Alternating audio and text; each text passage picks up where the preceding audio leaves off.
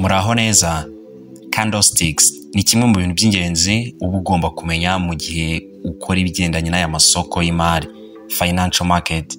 Ushobora kuba uri umucuruzi wa Forex, cryptocurrency cyangwa stock market. Ahariho hose uzakenera kumenya gusoma izi candlestick ndetse n'uburyo wazikoresha uko zakuzanira inyungu mu isoko. Gukora trading utazi ubu bwoko bw'utu tunyampande uri kubona hano ari two twita candlesticks kwaba ari ukwibeshya cyane. Gusa usanga abantu benshi bataramenya gukoresha izi candlestick neza, kuzisoma ndetse n'uburyo bashobora kuzibonamo inyungu ifatika. Niyo mpamvu rero muri iki kiganiro ngiye kugusobanurira byimbitse uko izi candlestick zisomwa, uko zikoreshwa ndetse n'uko wazigenderaho winjira unasohoka mu isoko. Ibi byose rero tugiye kubigarukaho muri iki kiganiro. Ushobora guhita wibaza uti ninde iri somo rigenewe? Waba ucuruza cryptocurrency, waba ucuruza Forex, stock traders, waba uri umu day trader ucuruza kuri time frame y'umunsi umwe, time frame y'amasaha 4, cyangwa se uri umushoramari w'igihe kirekire, uri umutangizi se nibwo ugitangira gukora Forex trading, cryptocurrency n'ibindi, usanzwe bifiteho ubumenyi cyangwa uri umutrader ubirambyemo, experienced trader, ndetse nawe ukora mu gice cy'amasoko y'imari, iri somo ni wowe rigenewe. Muri make dore ibyo tugiye kugarukaho muri iri somo ryacu. Turasobanukirwa candlestick ni iki, uko wasoma candlestick, yaba ari bullish ndetse na bearish candlesticks zose urazwisobanukirwa uko zikora ndetse n'uko wazicuruza. Turareba kandi umumaro wihariye w'izi candlestick muri aya masoko y'imari, ibyo nyine agaragaza ndetse n'ibyo afasha. Turazukurebera hamwe candlestick zigera hafi ku 10 ugomba kumenya byanze bikunze. Izo numara kuzimenya nibyo bizagufasha no gusobanukirwa n'ibindi byose. Candlestick ni nyinshi cyane ariko hari izibanze ugomba kuba uzi. Turareba kandi uko watahura ubundi bwoko bwa candlestick ubwo ari bwo bwose, kaboneyewe n'ubwo twaba tutabuvuzemo hano. Nyuma yaho turabonera hamwe uko wakora trading ushingiye kuri izi candlestick trading strategies. Tunareba uko watahura candlestick ziza gutanga inyungu mu isoko geranyije wenda n'izindi, candlestick chart pattern, uko wazamura inyungu yawe wifashishije izi candlestick. Byose rero nibyo bikumbiye muri iyi video. Icyo usabwa ni ukireba kugeza ku musozo. Ngo ikaze rero muri iki kiganiro kibisanzwe muri kumwe nanjye Mr Buda.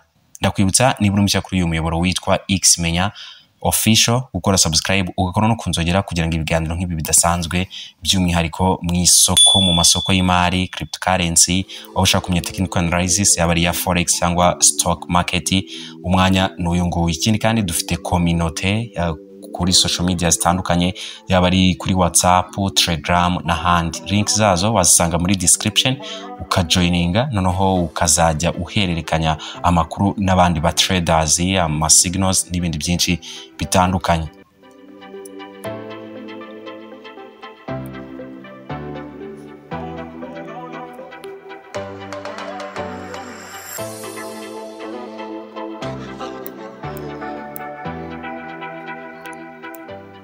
Hano rero mbere na mbere turabanza dusobanukirwe tuti ese candlestick ni iki? Candlestick twavuga ko ari agashushanyo cyangwa se akanyampande kerekana uko ibiciro biri kugenda bihinduka mu isoko. Aho byatangiriye hazwi nka opening price, aho byafungiye closing price, igiciro gihanitse cyagezweho mu gihe runaka high, ndetse n'igiciro gito cyagezweho mu gihe runaka cyangwa se muri time frame cyangwa muri session, biraterwa n'uko ubyita. Uyu munsi candlestick zirakoreshwa cyane mu masoko y'imari, yaba ari muri Forex, crypto, stock n'ahandi. Gusa zikaba zifite inkomoko mu gihugu cy'Ubuyapani, aho batangiye kuzikoresha mu bihe bya kera.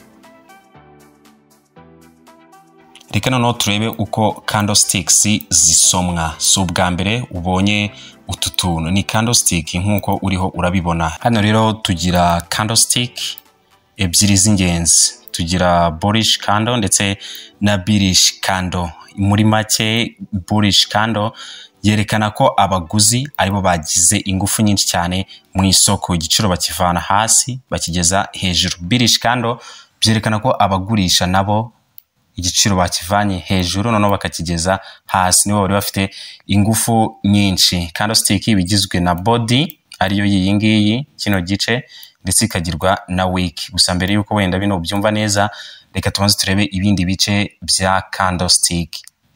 Buri candlestick yose ubona mu isoko ibihagarariye igihe runaka, time. Ishobora kuba ari umunsi, icyumweru, amasaha runaka, ukwezi, umwaka n'ibindi. Hano twebwe wenda reka tuvuge ko twari ku itariki ya mbere z'ukwezi kwa mbere mu mwaka runaka. Ubwo birumvikana ko tugiye gukoresha candlestick yo ku gihe cy'umunsi, one day time frame. Kuri iyo tariki ya mbere y'ukwa mbere rero isoko ryaratangiye. Ubwo wenda ni muri yindi twavuze, ishobora kuba ari forex, crypto, stock market n'andi. Noneho isoko ryacu ritangirira ahangaha. Hano niho umuntu wa mbere yaguriye kuri iki giciro cyari ryari mu isoko. Iyi point rero cyangwa iki giciro nicyo twita opening cyangwa opening price. Ego niho isoko ryafunguriye mu by'ukuri muri icyo gitondo cyangwa kuri uwo munsi, wenda bitewe n'amasaha iryo soko rifungurirwaho.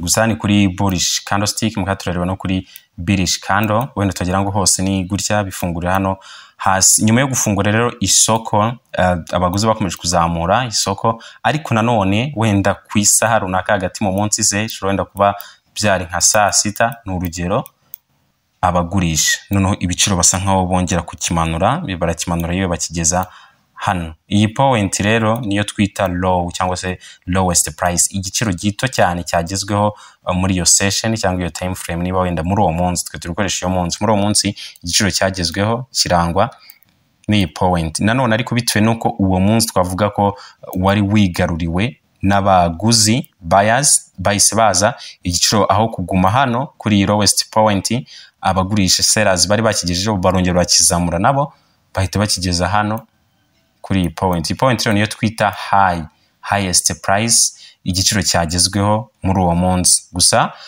abaguzi, buyers, ntago byakomeje kubahira, nabo bagaragaje ingufu nkeya. Ni aba sellers, abagurisha nabo baca muri humye, noneho igiciro basa nkaho bongera kukimanuraho, hanyuma bakigeza hano. Uwo munsi uhita unarangira hano. Rero uwo munsi warangira cyangwa se iyo session, ibyo twita ngo ni close.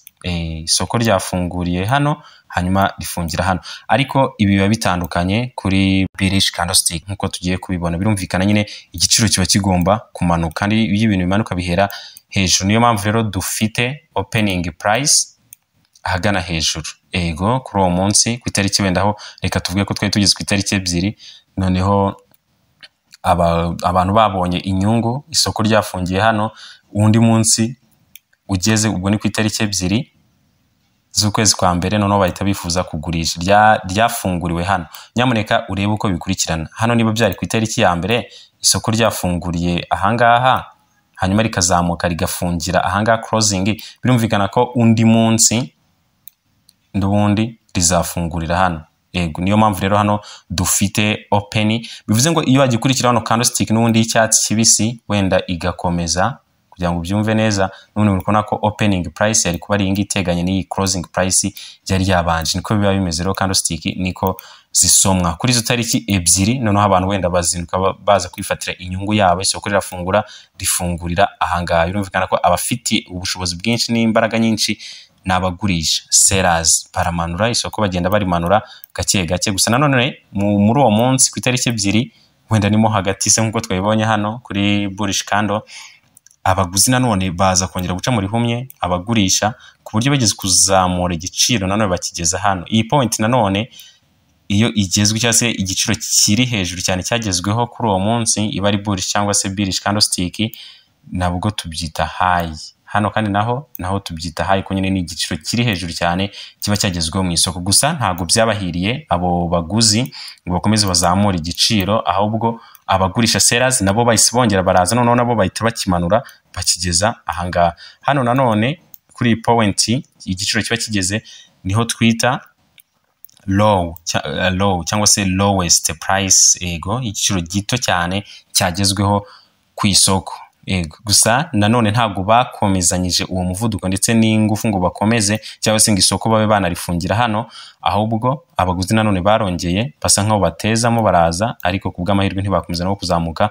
Umunsi witurangira bafungira ahangaha. Candlestick yaje irangira hano ariho twita kuri closing point cyangwa se closing price.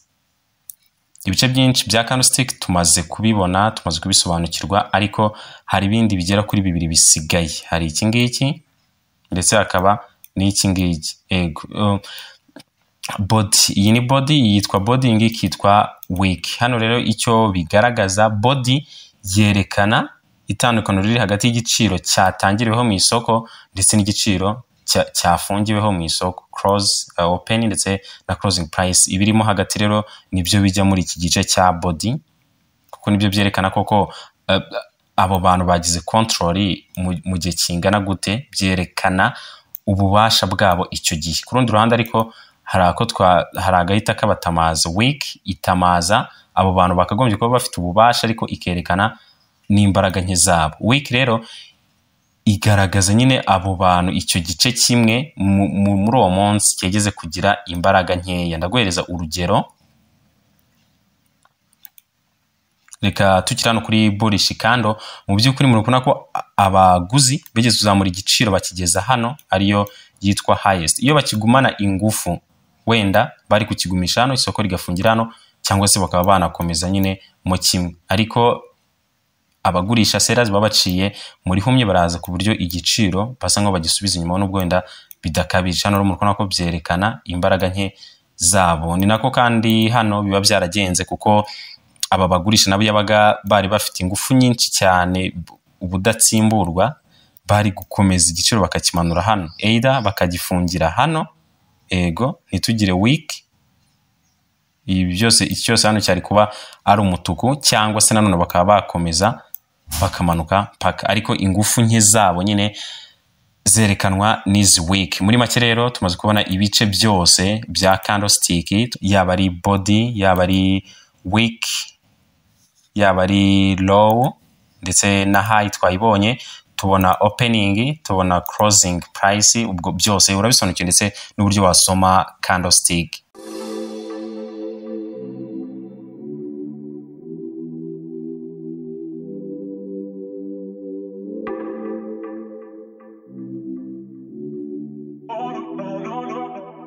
Nanone ariko ntabwo tugira candlestick zimwe, ahubwo tugira n'izindi wenda ushobora kubona mu isoko ari imwe, nkuko tumaze kuzibona hari ku rugero. Ushobora kubona ari ebyiri, eshatu, se zose zisa nkaho zikoze itsinda rimwe, noneho bikerekana umuvuma aho ibiciro biriho biragana. Urugero nk'iyi candlestick mu by'ukuri muri kubona ko ni imwe, ni hama imwe muzimenyerewe cyane cyane n'aba traders. Akenshi byerekana ko isoko rigiye gukora reverse, ikunda kugaragara ku musozo wa down trend, kandi hano muri kubona ko isoko rye ryamanutse yazihama hanyuma rita rizamuka. Nanone iyo witegereje wenda izi candlestick turakubona ko ni nk'are eshatu rero, ubwo bireta bijyanirana ni triple.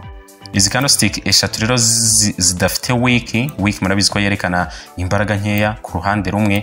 Ubwo byerekanye ko mu by'ukuri isoko rigiye gukomeza kugira gute kuzamuka. Yari eshatu ziba bifite ingufu kurusha wabona candlestick imwe. Nako hano wenda byari bimeze, nubwo hano bigaragara ko zagiye zigira week, bikagaragara ko badabasha gukomeza ba closing hano, ari nabyo yahise biba reverse. Iyi rero tuyita shrinking. Gutya muri kubona ko mu by'ukuri byatangiranye n'igi candlestick kinini cya rutura iki ngiki, ariko hano bugenda buba butoya ndetse na week ziriyongera. Hano akenshi iyo ubonye candlestick eshatu zigenda zigabanuka mu bunini, shrinking, akenshi byerekana ko isoko trend igiye kuba guhinduka, hakaba reverse. Kandi koko niko byagenze, kuko twese tugira iyi reverse. Ubu rero n'ubundi bwoko nyine bwa candlestick wamenya tutagendeye kuri imwe, ebyiri, eshatu. Dufite n'izindi zitwereka se turakomeza muri uwo mujyo cyangwa bigiye kuba byahinduka. Ubwo ni continuation ndetse na reverse. Ndetse rero tukitegereza izi candlestick mu by'ukuri turi kubona ko ni bullish candlesticks, ariko zifite momentum iri hejuru cyane cyane nk'izi ebyiri hano za nyuma. Zifite momentum nyine, nta week zifite hano hasi. Byerekanye ko rero isoko rigiye gukomeza kuzamuka, kandi koko hano muri kubona ko isaba breakout, isoko rigira gute rirakomeza muri uptrend, rirazamuka. Izi rero nizo twita continuation pattern cyangwa se continuation candlestick. Rundi randa ariko dufite n'izindi twita reverse zo zishobora kugaragara wenda ku musozo wa uptrend, bikerekana ko isoko rishobora kuba rigiye kuba ryamanuka. Ari n'izindi nanone zigaragara ku musozo wa down trend, bikerekana ko isoko rigiye kuba ryajya hejuru. Urugero wenda nk'izi za reversal, hano murabona ko mu by'ukuri haje candlestick ifite wick iri nini cyane, byerekanye ko hano abagurisha ntago bari bakiri muri control mu by'ukuri, momentum yari yarangiye kuko abaguzi bahise baza candlestick bayifungira hano. Urumva rero ni signal nziza cyangwa ikimenyetso cy'uko hari bigiye kuba byahinduka mu isoko. Ibi rero ni nako byagenze kuko muri kubona ko trend yahise ihinduka, irahinduka nyine, noneho bigira gute tujya mu yindi trend. Izi rero ni bumwe nyine muri candlesticks zibanze ndetse n'ubwoko bwazo, nubwo tugiye kujya kuri imwe ku yindi sobanura iki ikoreshwa ite. Gusa mbere yaho turabanza tumenye tutese ubundi candlestick umumaro wazo wibanze ni uwuhe, mbere yuko tumenya ngo iyi candlestick yitwa gute, ikoreshwa gute, niwe mumaro wa candlestick. Ikintu cya mbere candlestick ifasha ni trend strength, nkuko mu kanya twabibonye kuri candlesticks zigiye zitandukanye. Hari zo twabonye zerekana shrink, uko izigenda zigabanuka mu ngano, bishobora ko byerekana reversal, uko nanone nabwo zigenda zirushaho kuba nini cyangwa se zikaguma gutyo, byerekana strength. Urumva bishobora kwereka se iyi trend iri kugenda irangira cyangwa bwiri kugenda irushaho gukomera. Iyi trend strength rero ugomba kuba wayerekwa nyine n'izi candlestick. Ese uri kubona ziri kugenda zisa nkaho zigabanuka mu ngano? Mu by'ukuri muri kubona ko izi candlestick zacu ziri kwerekana ko ziri kugenda zigabanuka mu ngano kandi yari uptrend. Hari amahirwe rero menshi yuko wenda waza kubona aga candlestick kameze nk'uku nguku, noneho gafite hano week. Amahirwe menshi urumva nuko isoko ryacu rero rigiye kuba rigiye kuba ryamanuka. Gusa ibi nyine abari uguteganya twifashishije candlestick uko bakora technical analysis isa nkaho ifite ibyo igenda. Undi mumaro wa kabiri wa candlestick nuko zerekana mu by'ukuri ni iki kiri gukorwa mu isoko ku ruhande rw'abaguzi ndetse n'abagurisha. Ano muzagenda mubibona cyane cyane nko mu bihe bya pumping, hamwe ubona isoko rise rizamuka mu buryo bwihuse cyane kurusha uburyo bwari busanzwe. Aho ngaho rero byerekana candlestick nazo zigete zisa nkaho ziba nini cyane ukurikije uko byagendaga. Hano rero umenya ese bari kugura cyangwa bariho baragurisha, ese ni igihe cyiza cyo kwinjira mu isoko gutyo. Entry and exit points, confirmations nabyo uzagenda ubibwirwa cyangwa se ugenda ubibwirwa n'izi candlestick. Zishobora kubera ibipimo byiza cyane byo kumenya aho winjira ndetse naho usohokera. Ikindi nanone tumenya twifashishije candlestick ni market sentiment. Ese abantu bariho baratekereza iki, bari greedy, bafite ubwoba, ntago bariho baragura bagundiriye cyane, batinye kwinjira mu isoko n'ibindi. Ikindi nanone reversal pattern nkuko mu kanya tumaze kubibona. Muri kona iyi ni reverse kandi twabibonye dukoresheje iki, twabibonye dukoresheje iyi candlestick. Candlestick rero muri kona ko mu by'ukuri zifite umumaro munini cyane, natwe akaba ariyo mpamvu tugiye kugira gute, akaba ariyo mpamvu tugiye kuba twaziga tukamenya zimwe muri zo, uko zicuruzwa, uko zikoreshwa n'ibindi. Hakaba n'ikintu cya retracement. Ese mu by'ukuri k'isoko rero rirazamuka, ntago rishobora kuba ryangarukana. Ese nirigaruka rishobora kugaruka rikaba ryagera hehe, rikaba nyine ryagarukira ku buryo umuntu yakomeza akora iki, akora trading. Urugero nkanga mu by'ukuri muri kubona ko nubwo yari uptrend, isoko rizamuka, ariko still n'ubundi hagenda gagaragaramo kugenda isoko risa nkaho ryongera rigasubira inyuma rikongera rikazamuka. Hano rero candlestick zirabigufashamo neza cyane, kuko nkangaha iyi ngiyi twayifata wenda nka key level ibanziriza iyi ngiyi. Niba ku buryo niba ushaka kwinjira mu isoko, akenshi nyine ushobora kuvuga uti ama stop loss yandikira ngo wenda stop loss umva nuyishyira nkaha ngaha biroroshye cyane isoko ryakugarukana. Ariko mu gihe wabonye iyi key level bibwiwe n'ama candlestick, stop loss kuba yisize hano, isoko niyo ryagaruka, nuko ko trade yawe iguma aho ngaho nyine paka hitinze ya take profit. Ubasizeho byose tugize gute, byose tubyeretswe n'aya ma candlesticks.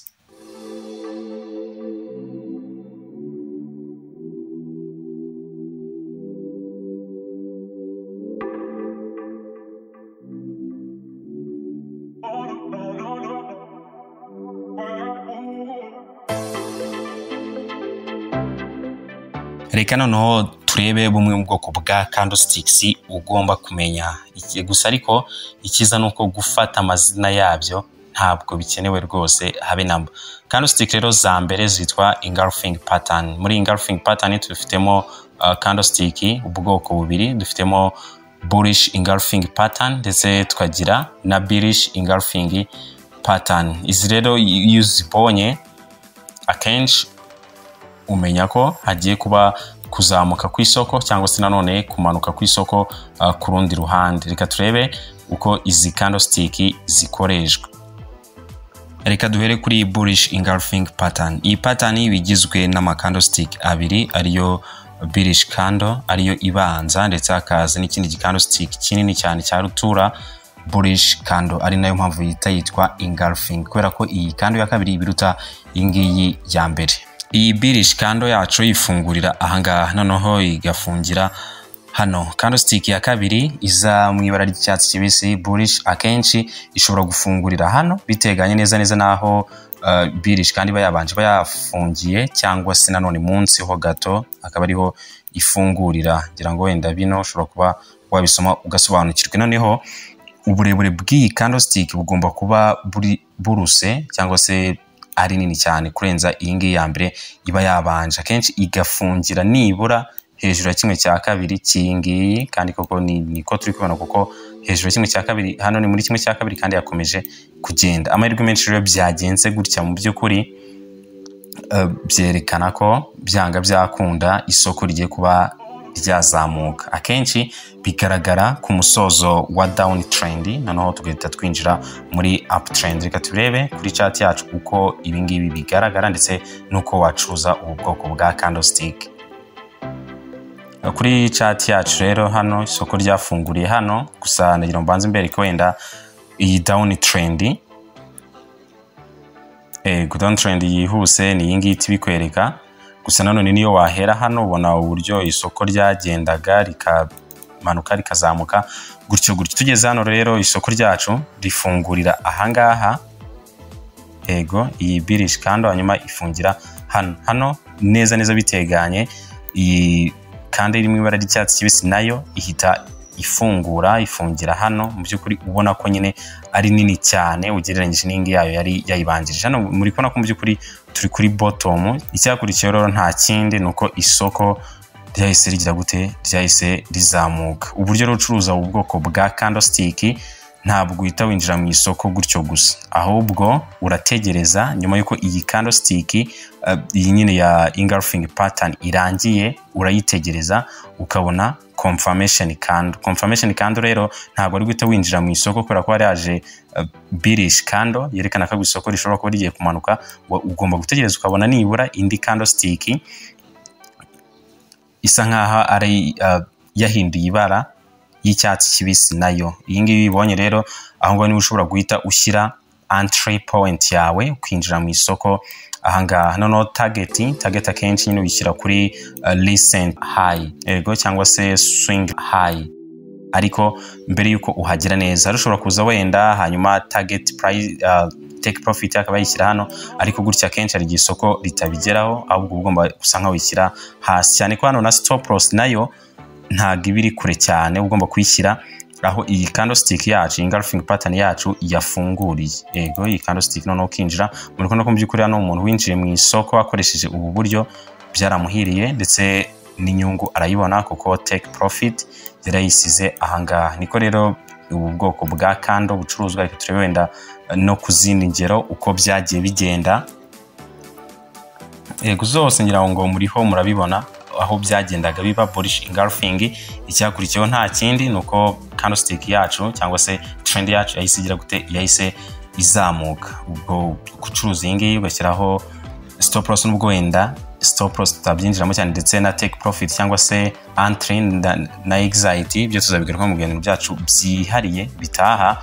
Kuri iyi ngingo twagarukaga kuri iyi bullish engulfing pattern ndetse n'uburyo wenda ushobora gukora trade setup mu buryo bworoshye cyane bwibanze biri simple. Noneho dufite n'ikindi gice cya bearish candle bullish engulfing pattern. Noneho iyi ngiyi yo ni itandukaniro rya bullish engulfing pattern.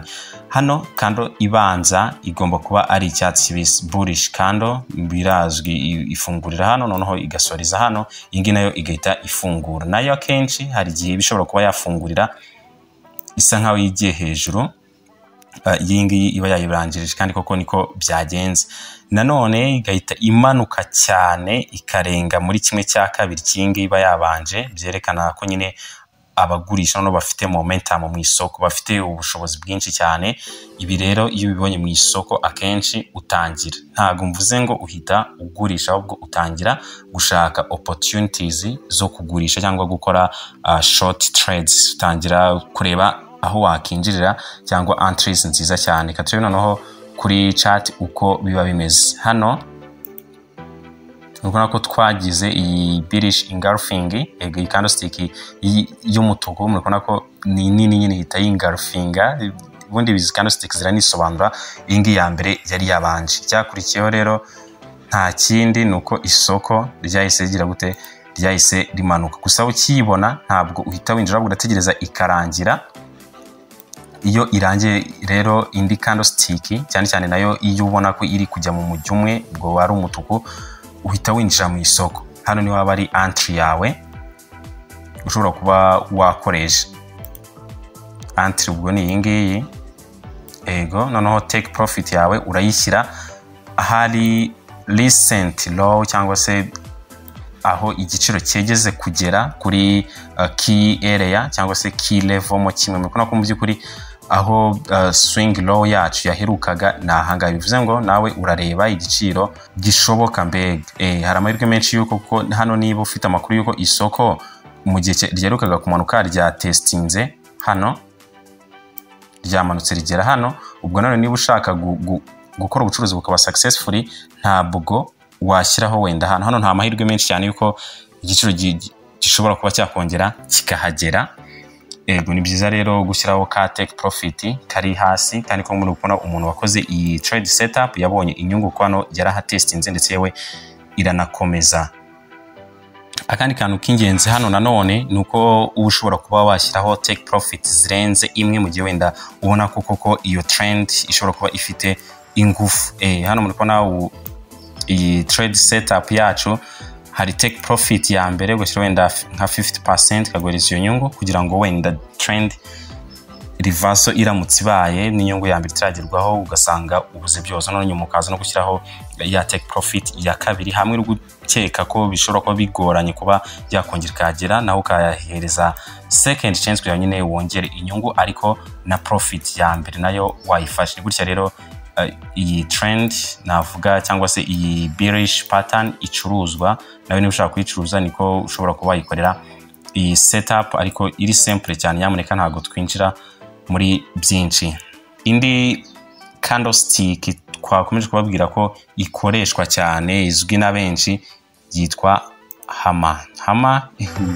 Nkuko byumva nyine ushobora guhita uvuga uti ni nk'inyundo, ego, kuko ibifite agapin ahagana hejuru. Noneho hano haba hari wick, nta kintu na kimwe kigize gute, nta kintu na kimwe kiba gihari. Uko rero iyi candlestick iyo yubakitse no kutega igiciro gifungurira hano kigita gifungira ahangaha. Gusa nanone mu isoko abagurisha igiciro barakimanura bakaba bakigeza hano, ariko abaguzi nabo bakongera bakaba bakizamura. Usanga rero ziri mu mabara abiri, hari ibiri tukavuga wenda bullish ndetse akaba na bearish bitewe nyine n'aya mabara y'umutuku ndetse n'icyatsi kibisi atandukanye. Rero ziba zifite long lower shadow cyane, ariko hano icyo bishaka kwerekana nta kindi mu by'ukuri muri psychology iri inyuma y'izi candlestick za hama, byerekana ko hari igihe cyageze abagurisha sellers bamanura ibiciro, isoko bararyiharira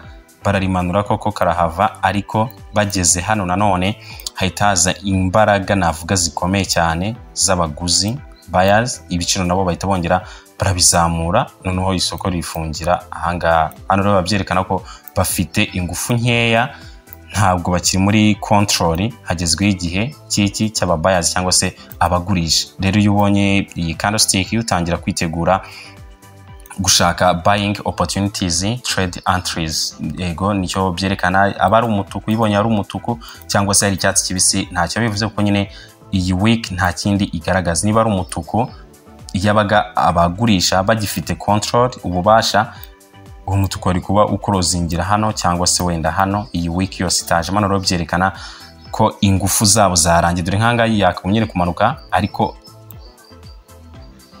abaguzi bahise bongera barazamura ibiciro. Umunsi wacu urangirira ahanga. Reka no turebe kuri chart uko izi candlesticks zacu ziba zihagaze. Hano twatangiranye na bearish kuko nyine iyi ni reversal, bullish reversal. Twatangiranye na trend ya bearish, isoko rimanuka. Aka kantu rero gahita kaza kaboneka mu isoko ryacu, abantu batangira kwitegura n'ibindi, kandi koko niko byagenze. Batangira gukora ama trade setup. Urukona ko wayikoze isoko ryagize gute ryahise rikora reverse. Uko rero utradinga iyi hama nuko nguko.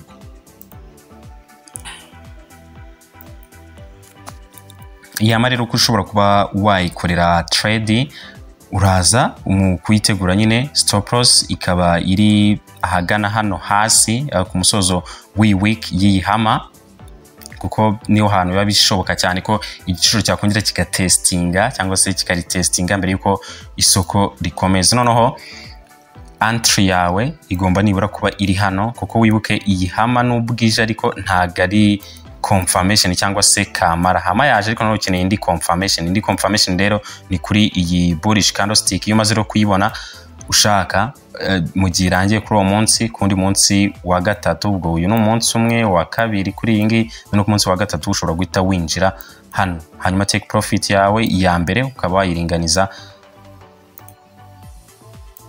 Take profit ya mbere yawe ukaba wayiringaniza n'aha ngaha, izindi wenda ukagenda uzifata cyangwa se ukaba wakoresha icyo twita ngo ni trailing stop loss nziza cyane rwose.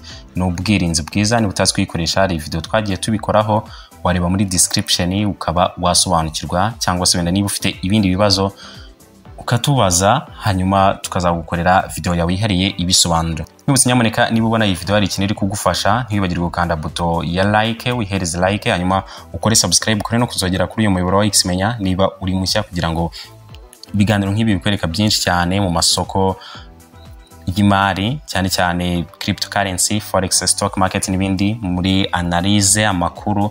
Nyamuneka bikore, kore subscribe, byose bigiye kugeraho mu buryo bworoshye cyane.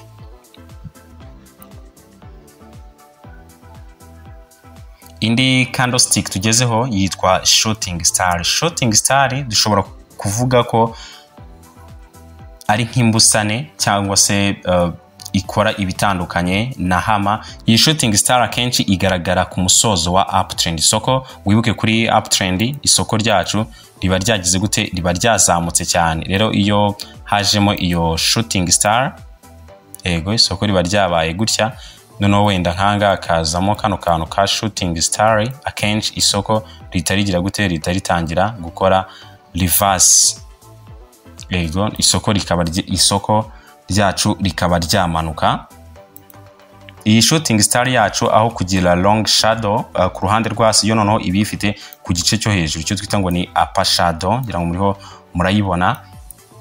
Ishobora kuba ari umutuku, ishobora kuba ari icyatsi kibisi, gutyo biterwa. Hano ifungurira hano igasoreza hano, hanyuma iyi ngiyo birumvikana nyine bearish. Murabizi abo twatangiranye bakurikiranye neza uko candlestick zisomwa. Psychology rero irimo hano kuri iyi shooting star nta yindi, yerekana ko abaguzi cyangwa se buyers bacitse intege, kuko aho bigaragarira nk'iyi candlestick icyatsi kibisi yakagombye nibura kuba wenda igarukira ahanga, hanyuma ikajya yabona kugira gute, ikajya yabona gufungira hano. Ariko abaguzi begeze kuzamura igiciro hano, noneho abagurisha bahita bazana imbaraga nyinshi cyane, igiciro bahita bakimanura, candlestick ifungira hano hafi naho cyatangiriye. Yewe byerekana rero ubushobozi buhambaye abagurisha sellers bahise berekana mu isoko butambutse kure ubw'abaguzi. Hano nanone niko byagenze, bitewe nuko nyine nubwo yafunguriye ahangaha, ego noneho isa nk'ayimanuka, ariko nanone abaguzi begeze kuza barayizamura cyane bayigeza hano, gusa ntibayigumisha hano, ahubwo abagurisha noneho sellers barayimanura ikrozingira hano munsi yaho yatangiriye. Ibi rero byerekana ko isoko amahirwe menshi ari uko rigiye gukora reverse, noneho rikaba ryamanuka, kubera ko twabibabwiye nyine shooting star igaragara ku musozo wa uptrend. Bityo rero nawe yibonye mu isoko utangira kwitegura kugurisha. Reka turebe noneho uko ushobora gucuruza iyi shooting star mu isoko.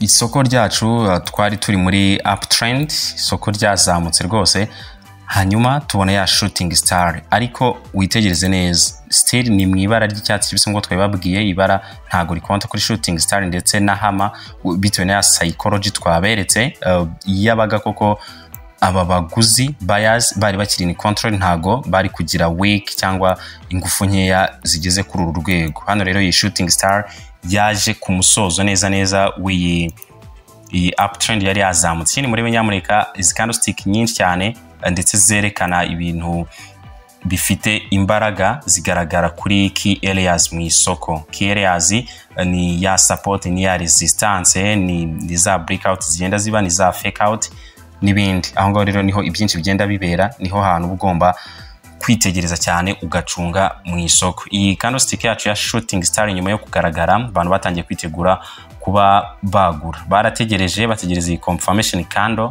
y'umutuku iraza. Nyuma yo kuza rero nta kindi, hano uhita winjira mu isoko. Ubwo entry ndayita iyi ngiyi, hanyuma take profit ya mbere birumvikana urayigira iyi ngiyi. Ego mirongo wenda ntabwo uri kumera neza, harimo amacross ariko ntacyo bitwaye. Hanyuma indi take profit urayishyira hano, ubwo wenda ni nk'ahangaha. Indi take profit urayisanisha n'ahangaha, reka dushanye ego, reka dushyireho aga fresh take profit indi urayishyira hano, bitewe nyine nuko isoko ryigeze kuba rya testing hano naho ari key level, kandi koko muri kubona ko ubucuruzi bwageze gute, bwagenze neza. Niko nawe wa tradinga shooting star, gusa nta kwinjira nyine mu isoko bumye nkuko mukanya tuza kubibona, kuko ntabwo wacuruza candlestick imwe gusa, hari ibindi bintu byinshi, hari izindi factor nyinshi ugomba kugendera mbere yo kwinjira mu isoko. So kwibona gutyo gusa, hanyuma uhita ukonfirma uhita winjira mu isoko. Nyamuneka ukomeze kureba iyi video kuko hakubiyemo byinshi cyane biza kugufasha, waba usanzwe uri umucuruzi, waba uri umutangizi n'ibindi, iraza kugufasha cyane.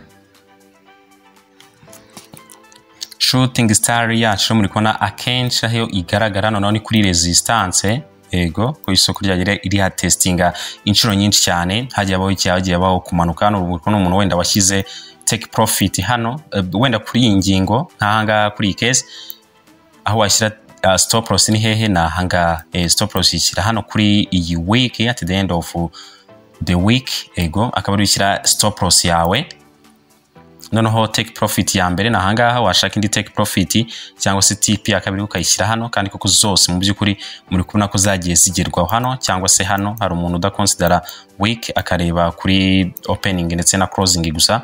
Aya ma take profit yacu yose yagize gute, yagezweho. Shooting star rero ni gutya icuruzwa. Ariko no tugere ku bundi bwoko bwa candlestick zitwa doji. Izi candlestick dusangamo nazo amoko atatu, ariko mbere na mbere icyo ukwiye kumenya nuko izi candlestick tuzita indecision, bigaragaza ko mu isoko habuze umuntu ufata icyemezo, cyangwa se none bikagaragaza ko ikigiye kuba kitazwi neza. Akaba rero ari umwanya mwiza wo gutekereza ndetse no gutuza, ukaba uretse kugira position yose ufata ugategereza. Hari gravestone doji, tukagira long range doji, cyangwa se neutral, ako zose n'undi abari neutral kenshi. Ego ariko kuri dragonfly ndetse na gravestone doji arigeze zigira ubundi busobanuro. Kuri gravestone doji bitewe n'akantu ko kaba kari hano hasi, byizerwa ko ari ikimenyetso cyiza cyuko hashobora kuba hagiye kubaho reverse. Ni doji byerekana indecision, ariko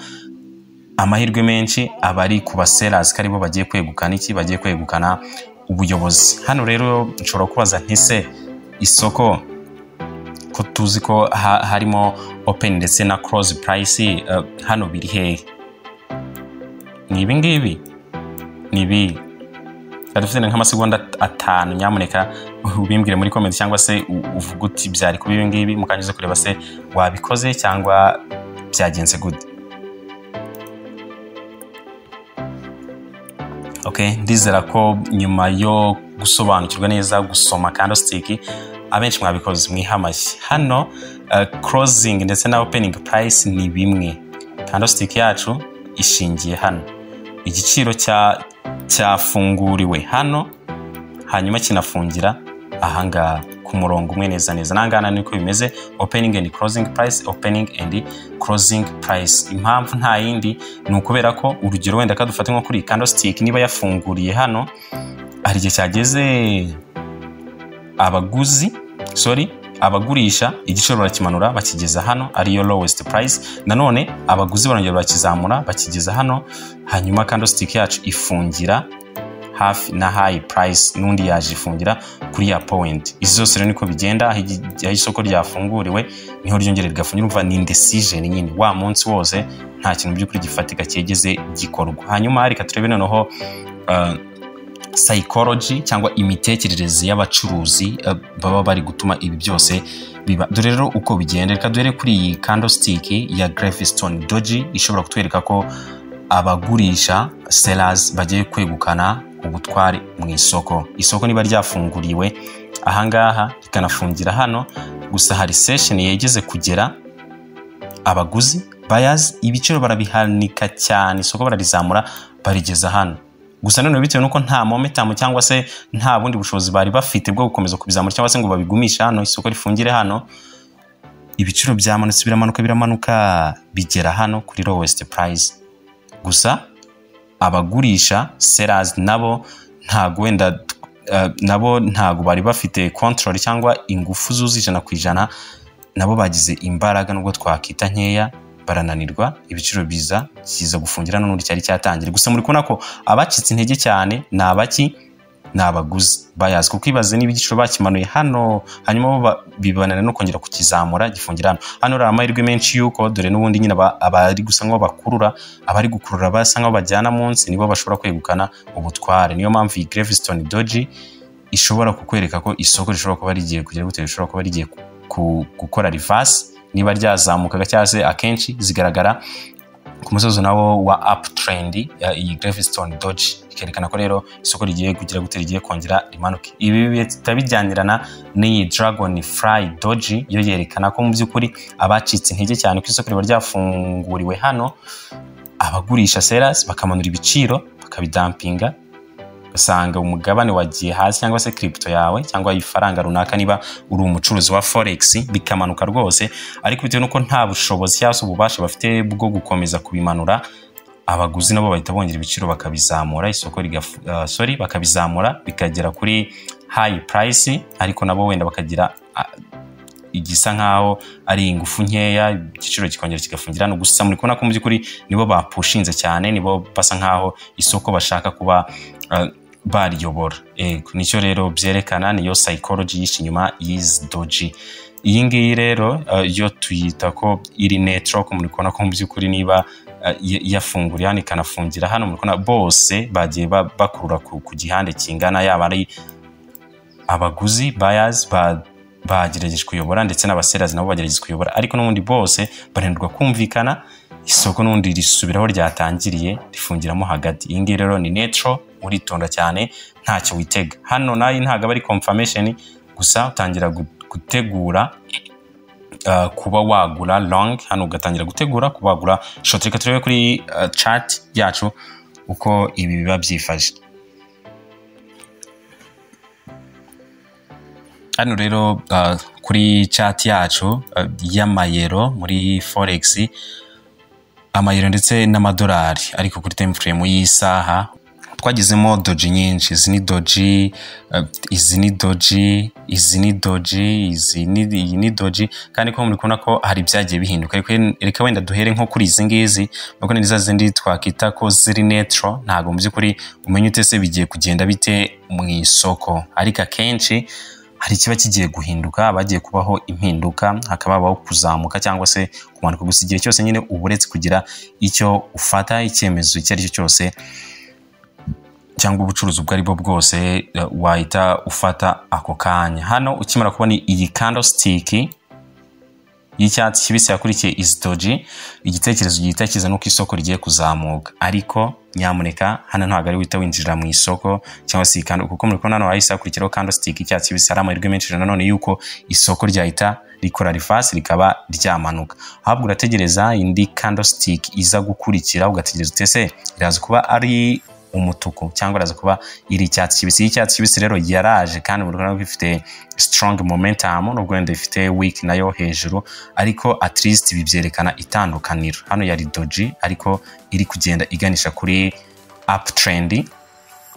Aha rero iyi kando irangiye, ubwo ni ku isaha ya gatatu, ko iyi ni time frame y'isaha turi gukoreraho.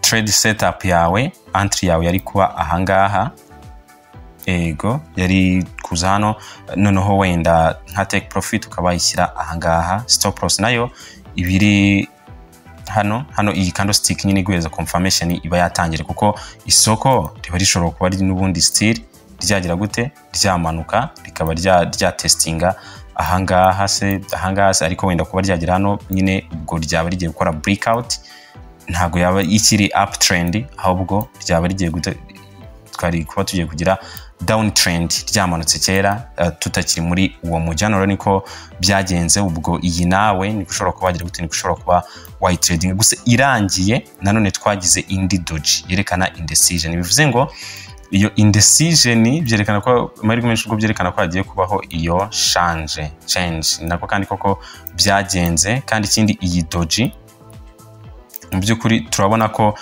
ifite weak nini hejuru, byerekana ko habayeho price rejection cyane, ndetse price rejection mukona ko yabaye ugira kabiri. Yaba ari iyi candlestick y'icyatsi kibisi yabanje, yabaye cyitwa price rejection, igiciro kigera hano hejuru cyane, kigera hano ariko gifungira hano. Iyo ni price rejection ya mbere. Nanone hano yafunguriye hano, nyamuneka doji ariko murayibuka, igiciro kigera hano ariko kirongera kiramanuka. Nayo ni price rejection, no byongeye ni na doji. Hano rero cyabaye nta kindi nuko isoko ryacu ryasaga nkaho rigiye guhindura rigiye guhindura amerekezo, kandi koko ryaramanutse. Ubwo trading nayo ushobora gukoresha nk'ingiyi, ugategereza iyi setup, ugategereza candlestick iguhereza confirmation, noneho ukareba aho winjirira ndetse na take profit yawe. Hano take profit mu by'ukuri ushaka iya mbere ushobora kuba wayishyira ahangaha, ego waba ushaka n'iya kabiri nayo ukaba wayishyira hagati y'ahangaha ndetse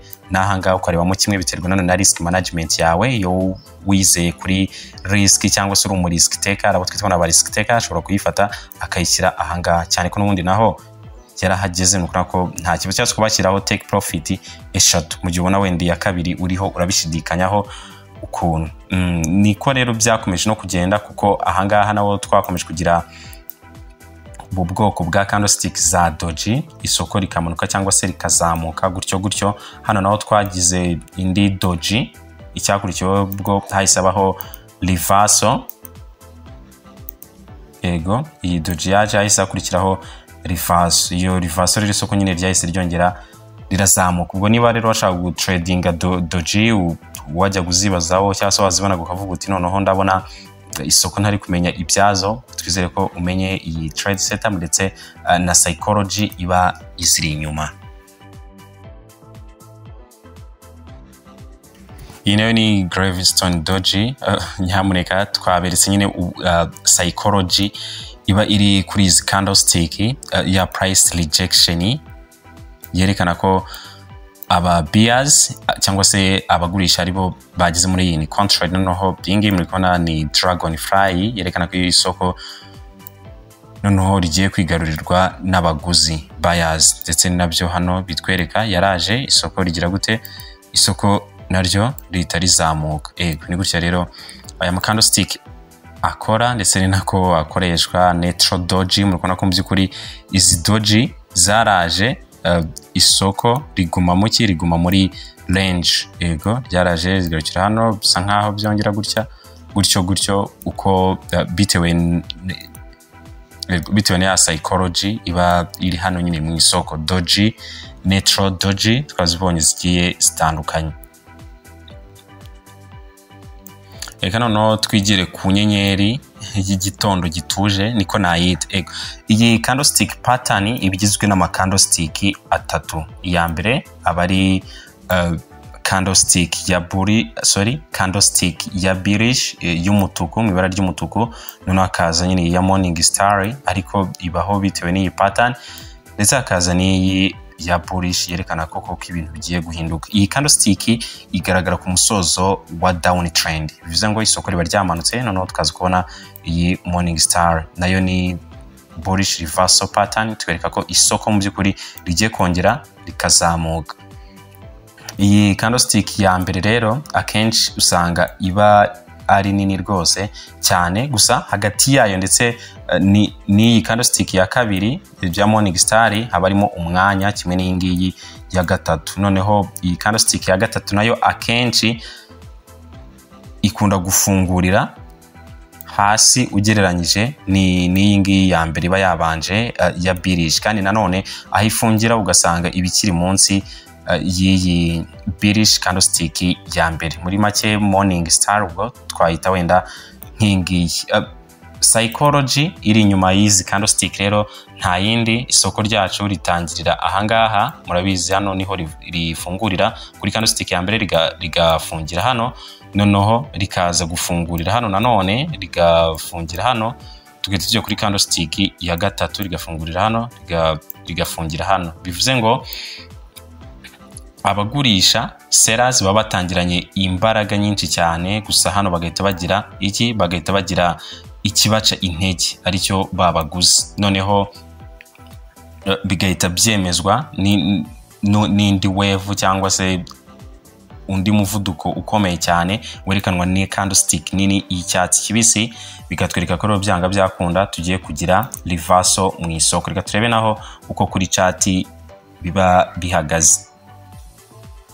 Mu isoko ryacu twabanje kugira candlestick ya bearish nini, indi candlestick ya kabiri twagize ni iyi ngiyi, ntabwo ari ngombwa muganga bari umutuku cyangwa se icyatsi kibisi. Candlestick ya gatatu byajeho ni icyatsi kibisi, ariko mukona aho ya closingiye ni hasi ugereranyije n'iyi ngiyi ya mbere yabanje nko muri kimwe cya kabiri, ariko nanone akaba hejuru y'iyi candlestick ya kabiri. Muri make hano dushaka twavuga ko twanabonyemo bullish engulfing pattern igizwe n'izi candlestick ebyiri, ariko bitewe nuko turi kwivugira kuri morning star, ubwo reka twibagize ibya bullish engulfing pattern. Uyu muntu rero washatse gukora iyi trade yarategereje iyi candlestick ya gatatu irarangira, irafunga closing, noneho aho indi yatangiriye ni hahita ashyira entry, yego ni hahita yinjirira, hanyuma stop loss nayo akayishyira hano hasi ho gatoya. Kubigendanye na take profit uraza ukayishyira kuri resistance, hamwe igiciro cyegeze kuba cya testinga mu bihe byashize, kandi koko hano niho byagenze kubwa amahirwe nyine igiciro kigerwaho, hanyuma ubucuruzi bujya mu nyungu. Ni iby'agaciro cyane kuba byaragenze neza. Ubwo nawe niba ushaka wenda gucuruza iyi morning star nakubwira iki, ni gutya bikora, ni gutya iyi pattern iba imeze. Tuvuye kuri morning star dufite na evening star. Evening star twavuga ko ari itandukaniro cyangwa se imbusane ya morning star, nayo bigizwe na candlestick eshatu, ariko habanza bullish candle, agakurikizaho indi candle ishobora kuba ari umutuku cyangwa se icyatsi, hanyuma agakurikizaho bearish candle. Iyi bearish candle rero ihita ikubwira kari evening star. Iyi evening star ariko niyo ifite probability hejuru cyane yo kuba yaba mu gihe uyibonye mu isoko kurusha uko wabona morning star. Morning star ushobora kuyibona hanyuma mu isoko ntitubone rita rizamuka bitewe nuko ari morning star, ariko evening star igaragara ku musozo wa uptrend, mu gihe morning star igaragara ku musozo wa downtrend, mu gihe evening star yo igaragara ku musozo wa uptrend. Isoko riba ryazamutse, noneho twabona evening star nyine birumvikana n'inyenyeri y'umugoroba yerekana ko isoko ryarangiye, ubwo abantu bagiye gufata inyungu zabo hanyuma isoko bakagurisha, birumvikana.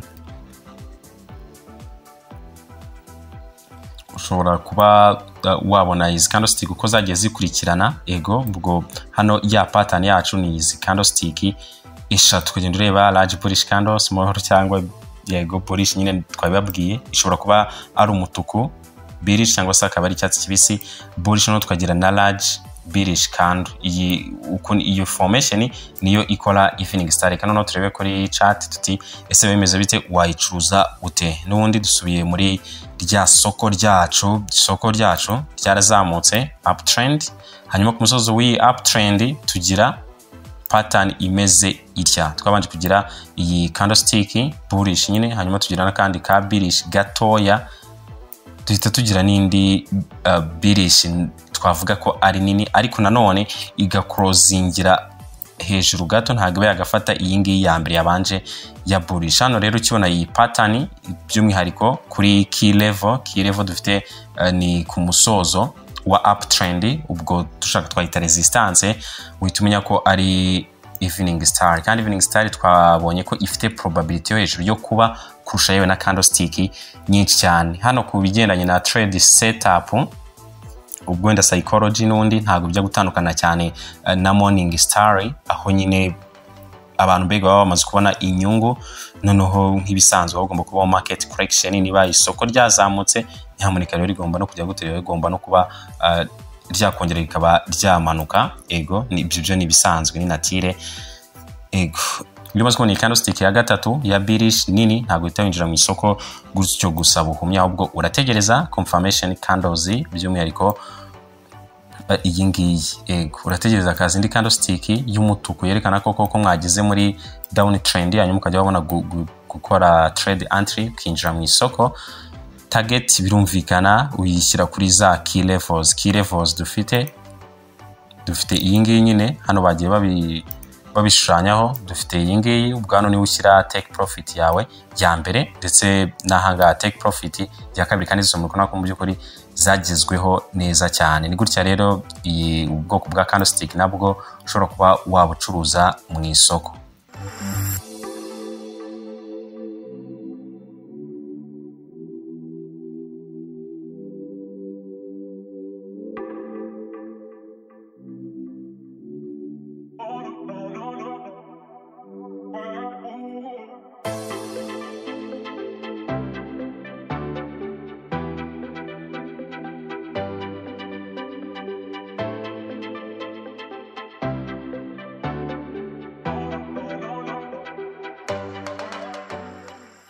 Candlestick ni nyinshi cyane, gusa izo tumaze kubona ni zimwe mu z'ingenzi aba traders benshi mu masoko anyuranye bifashisha, ariko ntibikuje nuko hariho ubundi bwoko bw'ama candlestick menshi cyane. Ikiza ariko nkuko twabibabwiye, si ngombwa kumenya izina na rimwe ry'izi candlestick nkuko twagiye tuzivuga, ahubwo kumenya isura yazo ku buryo uzajya ubona pattern zakoze mu isoko, ugahita umenya icyo ari cyo bitewe na ya trading psychology twagiye tubabwira, cyangwa se imitekerereze y'abacuruzi baba bari mu isoko, kugira ngo izi candlestick zireme. Mwibuke ko nyine ni abacuruzi batuma izi candlestick zibaho. Rero mu gihe wibuka neza psychology iri inyuma ya candlestick, hari amahirwe menshi yuko ushobora kubona ubundi bwoko bwa candlestick, ugahita umenya icyo gukora mu isoko, cyangwa se ikigiye kuba cyakurikira. Hari izindi candlestick nyinshi cyane uzagenda ubona mu isoko. Tugiye kwereka uko wajya ushobora gusoma candlestick yari yose ukibona, nubwo bwaba ari ubwa mbere wabibonye, itari muzo twavuze cyangwa se muzo uzanigera ubona, ahubwo kuko uyibonye gusa ugahita umenya icyo ari cyo. Uburyo rero bwa mbere tugiye kukwereka ni uburyo bwo kugabanya time frame, ukamenya candlestick aho ishobora kuba yakerekeza. Urugero wenda nubona iyi candlestick gutya mu isoko, ushobora kutamenya utese iziza gukurikiraho biragenda gute. Hari izindi ariko wenda uri uncertain, wibanze kuri iyi ngiyi cyane.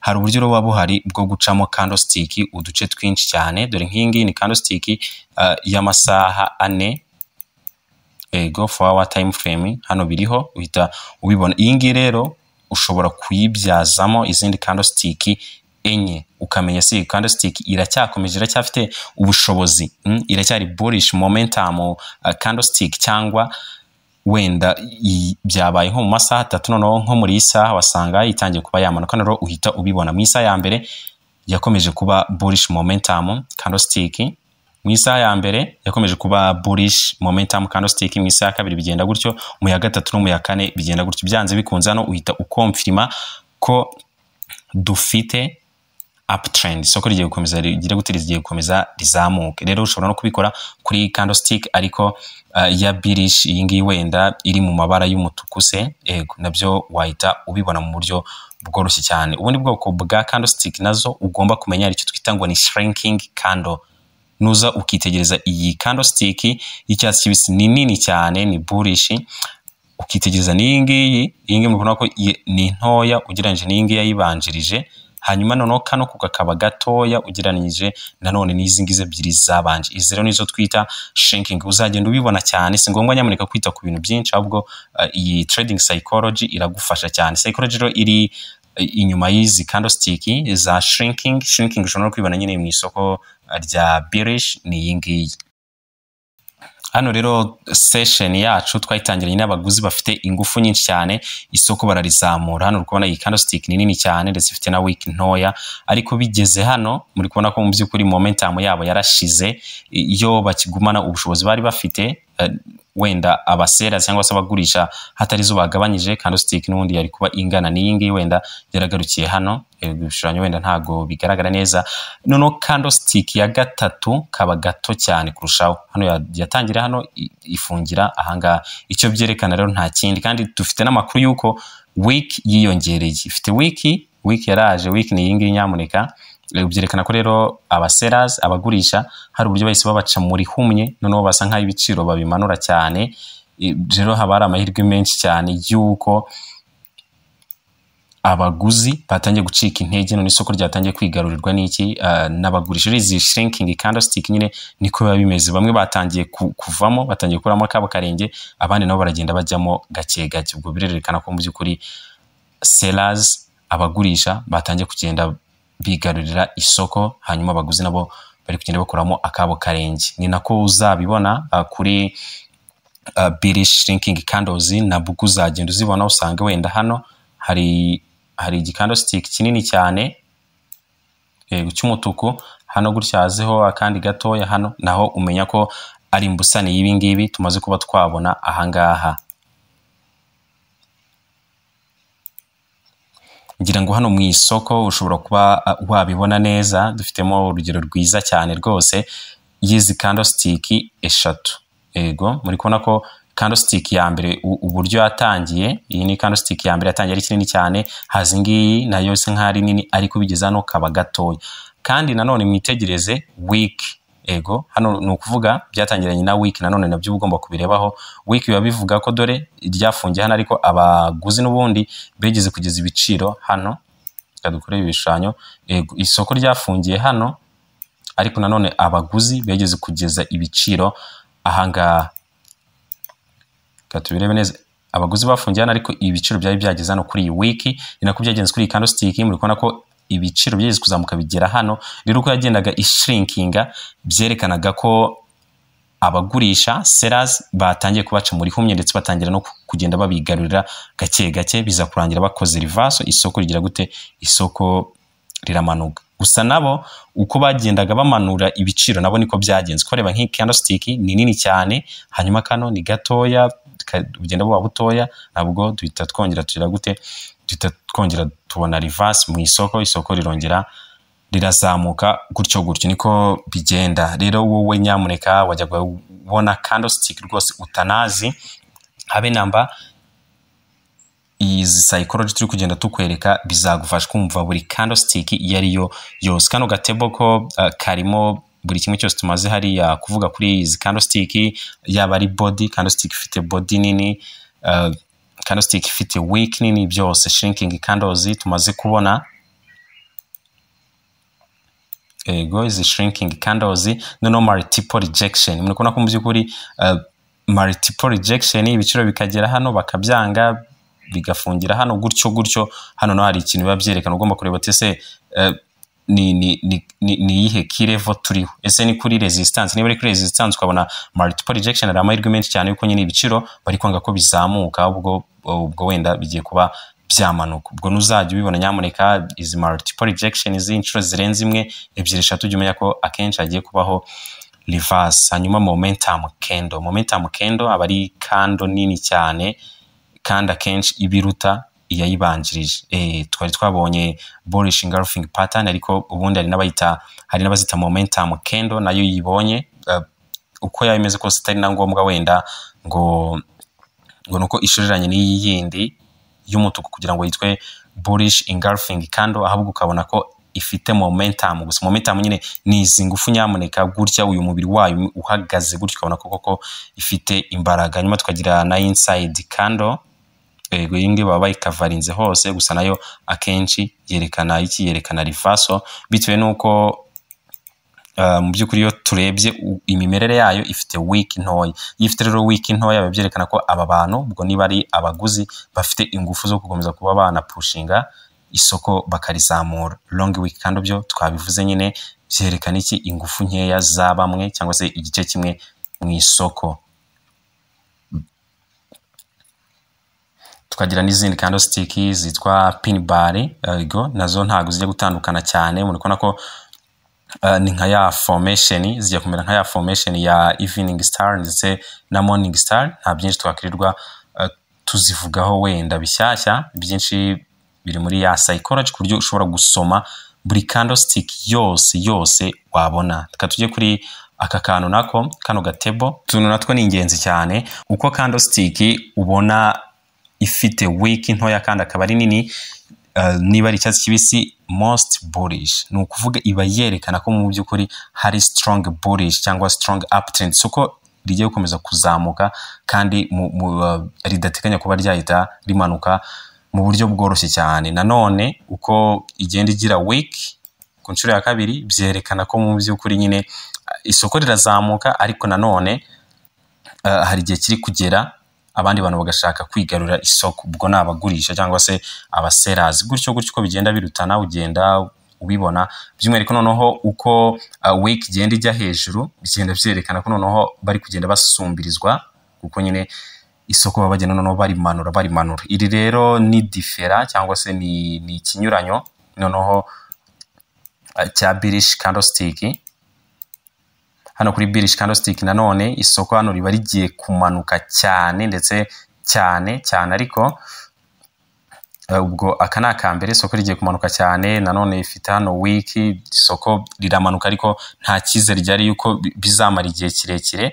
Ya gatatu uko bigenda gutya nyine mbega niko tuba tugenda tuva muri bullish twinjira muri bullish. Dore hano uko biba bigenda ni gutya, nubwo riba rimanuka ariko nanone bimanuka byerekana ko tugenda tugira na bullish imeze gutya, bullish igenda izamo. Hano nanone dore twari turi muri bullish ikomeye cyane ku rwego rwo hejuru, ariko hano igenda imanuka gake gake mpaka tugiye twinjira muri ya bullish market. Niko rero isoko riba rimeze, kandi nyine ama session nayo aba akwiye mu isoko kugira ngo bamwe babone inyungu, ubwo niba twavuga abandi babone ibihombo nta wamenya. Ubwo ni nateri cyangwa se niko isoko riba rimeze.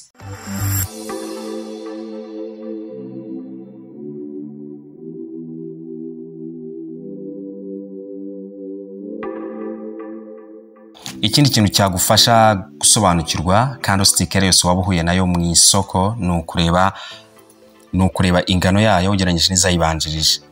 Ahangaha tubonamo za zindi twabonye za shrinking candle cyangwa se nanone momentum. Ahangaha uhita umenya utese aba bantu baracyafite ubushobozi, baracyari muri control. Niba twabanjirijwe n'ama candlestick ya bullish manini cyane ariko nkaba mbona ari kugenda agabanuka ndetse akaba afite na week ndende ahagana hejuru, ubu si ikimenyetso cyiza cyane cyuko abagurisha nabo bagiye guhita bayobora isoko, ibintu nk'ibyo. Ndetse ikindi urebaho cyane, ese biri kuyihe range, iyi formation ibaye kuyihe range, se ni kuri support, ni kuri resistance. Ibyo bizagufasha cyane gusobanukirwa candlestick iyo ari yo yose mu isoko waba ubonye.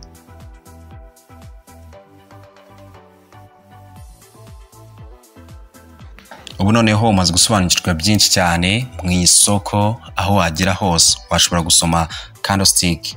Twakweretse icyari cyo, ubusobanuro bwayo, uko wisoma, ibice byayo bigiye bitandukanye, ndetse tureba n'umumaro wa candlestick. Twakweretse kandi bumwe mu bwoko bwa candlestick bukunze gukoreshwa cyane n'aba traders. Twabonyemo bullish engulfing pattern, tubonamo bullish engulfing candle, Hama, shooting star, tubonamo izitwa doji nazo zirimo amoko ariyo dragonfly, gravestone ndetse na neutral doji. Twabonye kandi ni candlestick yitwa morning star na evening star. Nyuma y'ibi tubereka uko ushobora gusoma candlestick ari yose waba ubonye mu isoko nubwo bwaba ari ubwa mbere waba uyibonye cyangwa se uzabona. Gusa ibi ntago biba bihagije gucuruza candlestick imwe, ntacyo byakugezaho niko twabyi. Niyo mpamvu rero tubifatanye n'izindi strategy ndetse n'andi mahame mu isoko kugira ngo tubashe kubona koko inyungu ya nyayo kandi ikwiye. Mu isoko tugiramo imijyo igiye itandukanye, ibintu byo twita market structures. Iyo mijyo ni 3. Tugira uptrend, downtrend ndetse na ranging market. Duhereye kuri uptrend, isoko riba uptrend ryari, riba uptrend iyo tubona ko mu by'ukuri uje wenda ukabashanya nk'imirongo cyangwa se niyo wabibona uhita ubona ko riri kuzamuka muri rusange. Gusa nibibujije yuko babayeho ibyitwa pullback, byo ni bisanzwe mu isoko. Rero aba ari series igizwe na higher high ndetse na higher low. Impamvu ari higher low nuko iyi point cyangwa se hano isoko riri ni hagufi ugereranyije nano ryari riri ni harihari, nayo niyo mpamvu yitwa higher high kuko iri hejuru y'ingi ariyo yitwa higher low. Reka turebe mu isoko uko biba bimeze. Mu by'ukuri iyo uje ukashushanya trend line ubona ko irazamuka n'uwari wese wabikora yabibona. Gusa n'ubundi ntiyabura za pullback z'isoko, byo ni ibintu bisanzwe uba ugomba kuba wabimenya. Gusa n'ubundi iyo birebye muri rusange mu by'ukuri dusanga ko nyine ari bullish kubera ko uyu murongo urabitwereka isoko ririho rirazamuka. Niko rero uptrend imeze ndetse ni nako uzagenda uyibona mu masoko anyuranye. Dufite rero na downtrend ibigizwe n'ama series ya lower high ndetse na lower low. Ego yishanyije ubona ko mu by'ukuri koko igenda imanuka. Impamvu tubyita ngo ni lower high ndetse tukagira na lower low no kwera ko iyi lower low zose mu by'ukuri ni lower kuko turi muri uptrend, isoko rero riramanuka. Iyi rero impamvu noneho ari lower low no kwera ko iri munsi,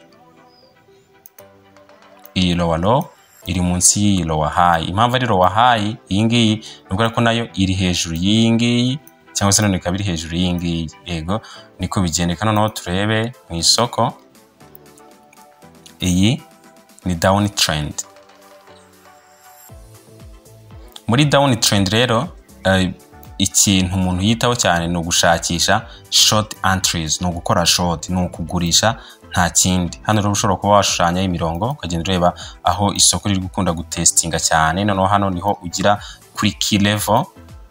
Ego gusa ntibibujije ko yuko hagenda habaho na retracement cyangwa se callback, market correction, isoko rigasa nkaho ryongera kuba ryazamuka. Gusa nyamuneka niba uri umutangizi, inama nakugira nuko mu gihe ubona ko turi muri downtrend ugomba kureba short entries. Mu gihe turi muri uptrend isoko rero rirazamuka, nyamuneka no kwita kuri buy entries kubera ko isoko rero rishobora kuba ryakugarukana cyane cyane wenda mu gihe nyine uri umutangizi utabimenyereye. Gusa experience traders ho ntaho batabishakira kandi inyungu zikaboneka.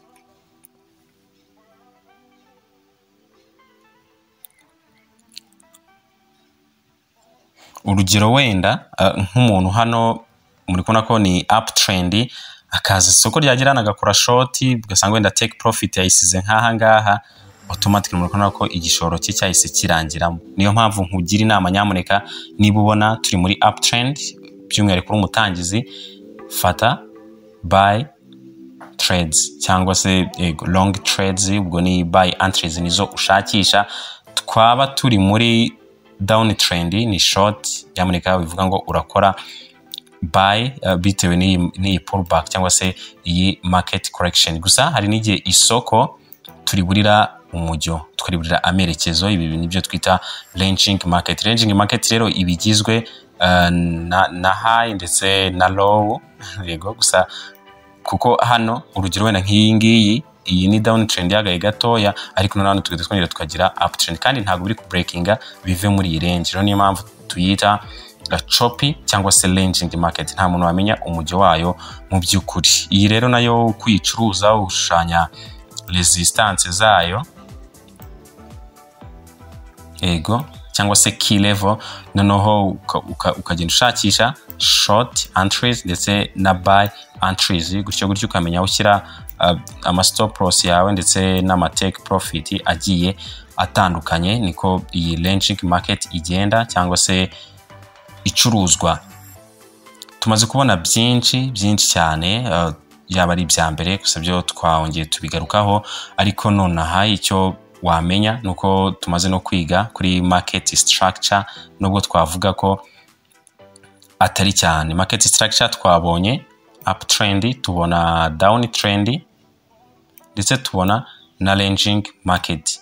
Gusa ibi ntago bihagije ko twababwiye ko gucuruza candlestick imwe nyamuneka nta kintu byakugezaho uretse nyine ibihombo. Niyo mpamvu tubiteranye n'ibindi bintu byinshi bigiye bitandukanye harimo ni market structure. Gusa market structure nayo iracyafite amabanga menshi cyangwa secret nyinshi ukwiye kumenya, tuzabigaruka byihariye mu biganiro byacu bitabugire nko kumenya utese invalidation ya trend narindi muri uptrend, ariko ntago wenda ndamenya niba twagize muri downtrend. Imagine umuntu wenda niba ashobora kumenya ko twagize muri downtrend bigeze hano kandi yinjiriye hano, igishoro kitayari capital yabarangira. Rero byose tuzabimenya, ese downtrend cyangwa se uptrend ikomeza kuba valid ryari, tukamenya ko tukirimo, iba invalid ryari, tukabimenya kuyicuruza neza, ama stop loss, ama trade entries, byose ntuzacikwe n'ibiganiro byacu bitaha. Hano nabwo reka twigire ku buryo wazamura inyungu wifashishije candlestick hamwe n'ubucuruzi bwawe. Reka tubirebe.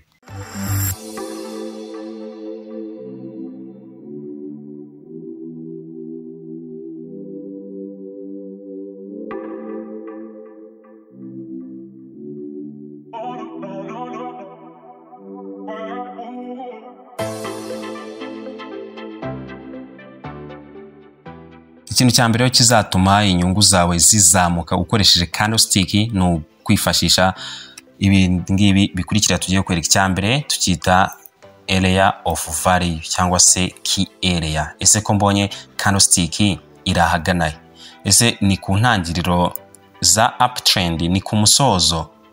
Ese iyi candlestick pattern mbonye iri kuri key level, iri kuri support, iri kuri resistance? Ibintu nk'ibyo. Key area tugiye gukoresha ni resistance ndetse na support. Support na resistance tuzabereka uko wazishushanya byihariye. Hano rero uraza ukazishushanya nyine aho ibiciro byagiye bikora retest cyane, byagiye bigera bikagira gute, bikaba byakongera bikakora mbega mu isoko. Izi rero nizo twita ngo ni key level, ubihuza n'izo candlesticks zawe hanyuma ukabona inyungu rwose ishimishije. Urugero, reka duhere hano. Hano turatangirana ni candlestick ya ni doji. Ego, hano turatangirana na candlestick ya doji. Mukona ko yagaragaye kuri support kandi turabizi ko akenshi ko ryabaho breakout, isoko riba rigiye kongera gusubira hejuru. Hano niko byagenze, ryasubiye hejuru, hanyuma ubwo uwakoze ubucuruzi bwe yabonye inyungu. Tugere kuri multiple rejections. Candlestick rejection naho muri kubona ko mu by'ukuri byagaragaye ko abagurisha banze kenshi ko ibiciro bikomeza kujya hejuru, kandi ni nk'ari kuri kirevo, kuko hano nanone isoko ryari ryahatestinze mu bihe byashize. Hano rero byerekana interest nziza yo gukora short trade, kandi koko niko byagenze. Isoko rigira gute? Isoko ryaramanutse. Wenda reka turebere kuri iki gice by'umwihariko iyi mirongo, reka tube tuyikuyemo. Noneho hano icyo tubona, reka tujye kuri ubucuruzi. Naho muri kubona ko mu by'ukuri habayeho multiple rejection ndetse no guhinduka kwibara kwa candlestick zari ziriho. Tugira bullish engulfing, katuyibereke neza. Yego, iyi ni bullish engulfing, nyamuneka yirebe utu candlestick tubiri. Hano rero icyo bari gukora nta kintu, gutegereza iyi candlestick ikabanza ikarangira. Iyi ngiyi ya kabiri, ya gatatu kandi nini yararangiye. Hano rero uhita uhashyira entry yawe. Ego, trade entry, hanyuma stop loss yawe ikaba nanone iri ahangaha hano kuri row iyi candlestick itukura. Take profit yawe ya mbere igomba kuba iri hano, kandi koko yagezweho hano. Hanyuma n'indi take profit ya kabiri ukayishyira hano, iringane nyine ni iki ngiki yagezweho, ubucuruzi bwawe bukaba bwaragenze neza cyane. Kuri iyi chart kandi hano washoboraga gufatiramo ubucuruzi bwinshi bugiye butandukanye ishingiye kuri izi key level. Urugero twagize hano tubona multiple rejections, kuko nyine hano ubucuruzi bwari bumaze kuba successful, kandi hano twabonye imaze kubona inyungu kuko birerekana ko twatestinze. Nta kindi rero cyari gukurikiraho uretse gufata short trade. Hano itufungura short trade ku buryo stop loss yawe ni uyu murongo nyine hano kuri iyi week, iyi long week hano yagarukiye rwose kuri high price. Inyungu yawe ushaka wanayishyira hano kuko niho yigeze kuba ya testing, ariko yaba ari risk ikomeye cyane kuko uraza ukareba ahambere yabanshije kuba yari testing na ahangaha, kandi koko yaramanutse irahagera.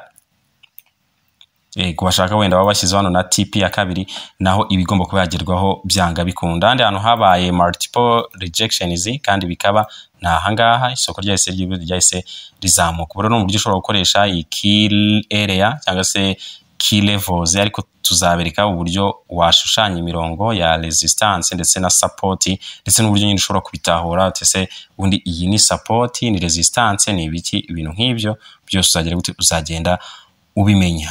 Ubundi buryo bwa kabiri bwo kongera inyungu bifashije candlestick ni ugufata candlestick ukazifata nkaho ari itsinda, apana candlestick imwe. Ibi nibyo twita chart pattern cyangwa se candlestick chart patterns.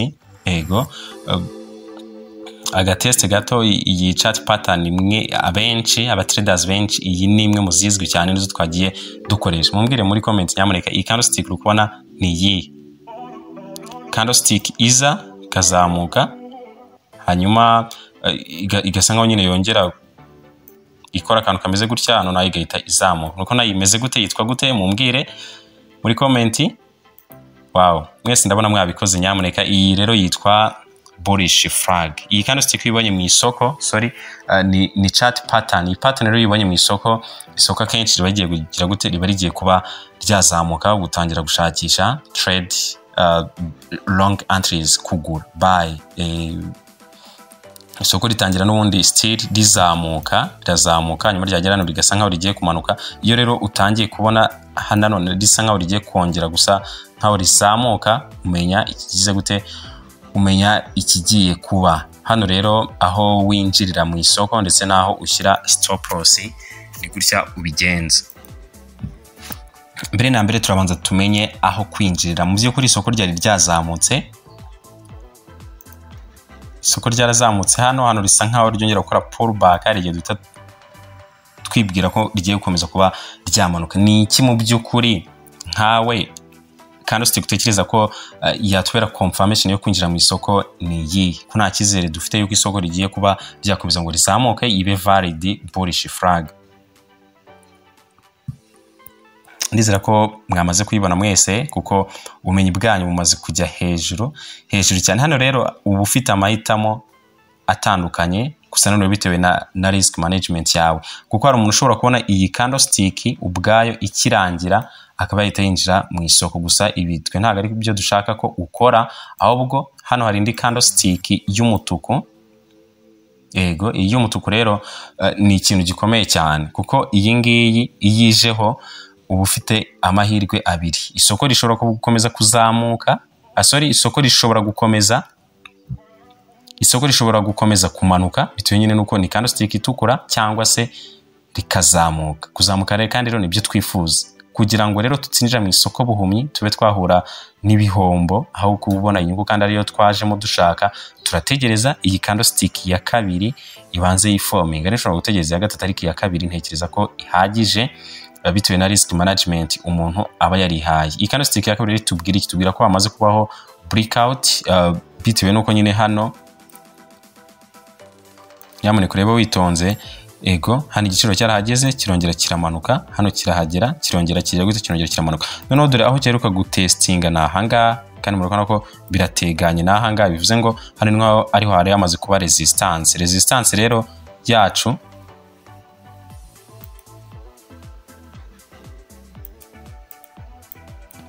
Resistance yacu niba tumaze kuba twayirengaho, iki nicyo twita breakout. Iyi candlestick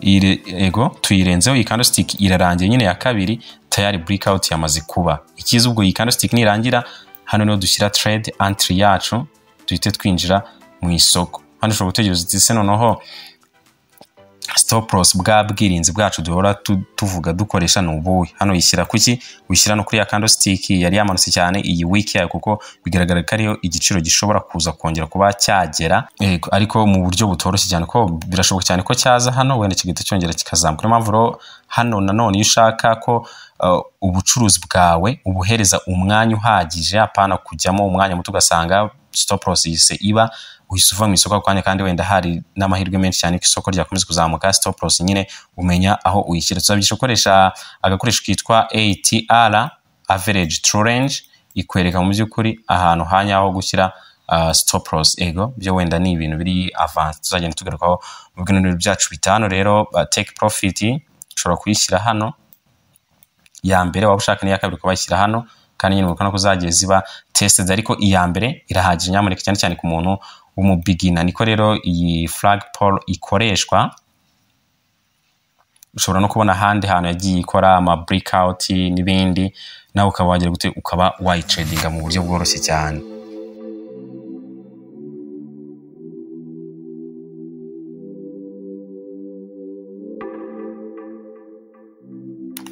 Indi chart pattern ikunzwe cyane, ariko nyamuneka izi chart pattern nazo tuzazigaruka by'umwihariko mu bintu byacu bitanditse n'uburyo was trading yitwa double bottom, kandi ko muri kubona ko ifite bottom ebyiri hasi habiri hano ndetse nanga hari n'itwa top bottom. Ubwo yo birumvikana ko nyine ego yo ibifite hejuru habiri kandi hagize gute hanini hisumbuyeho. Iyi ngi rero yo wayibonye mu mwanya nabwo twigize kuba twayikomoza isoko riza gutya rikongera iyi point tuyita neckline, hanyuma hano rikongera ubundi rikagira gute isoko ryacu rikazamuka. Muri make rero rikoze nka W cyangwa se nanone M icuritse. M ikorwa na top bottom, tuzareba mu bintu byacu bita. Iyo rero ubonye bimeze gutya, dore iyi niyo nakubwiraga yitwa neckline, soko isa nkaho retesting ariko nyiri kagaruka. Iyo ubibonye rero gutya aho winjirira naho muri iri soko umenya ko hagiye kubaho reversal, by'umwihariko